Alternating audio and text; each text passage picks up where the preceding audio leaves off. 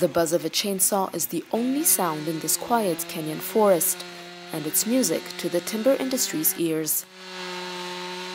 More than 5 years after a nationwide logging ban, the country's forests are once again open for business.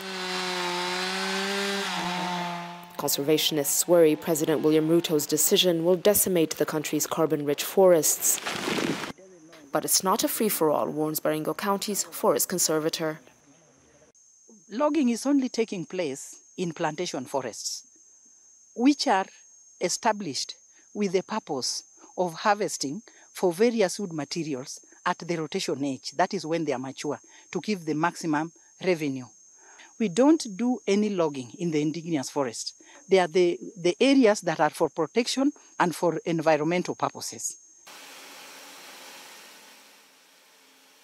At this sawmill in Molo in northwest Kenya, half the machines are now operational.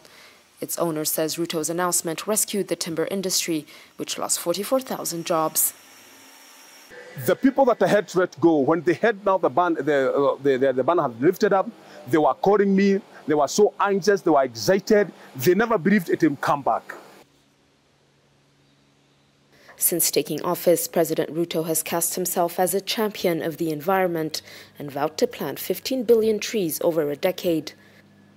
When the logging ban was introduced, Kenya's forests were being cleared at a rate of 5,000 hectares a year.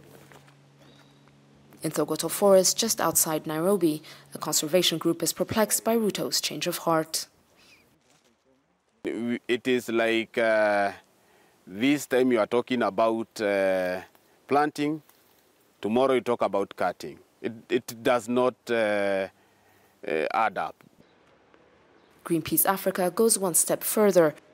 It's accusing the president, who introduced the ban himself in 2018, of hypocrisy. Our president is notorious for doublespeak. We can't have, right now, especially with the way the climate crisis is, we can't have cutting down trees and replanting trees in the same sentence. It cannot work that way. But not everyone in the industry is reaping profits. Sawmiller Eric Bascoin has harvested dozens of trees since the ban was lifted, but many have decayed in the center because they're over-mature. Bascoin has re-employed 50 workers in the past month, but says the industry is still struggling to recover. Only those who had a fallback managed.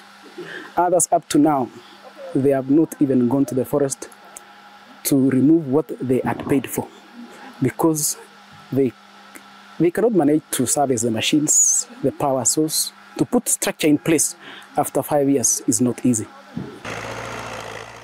For now, environmentalists have a reprieve after a court temporarily barred the government from issuing logging licenses. The legal challenge will be heard on August 14th.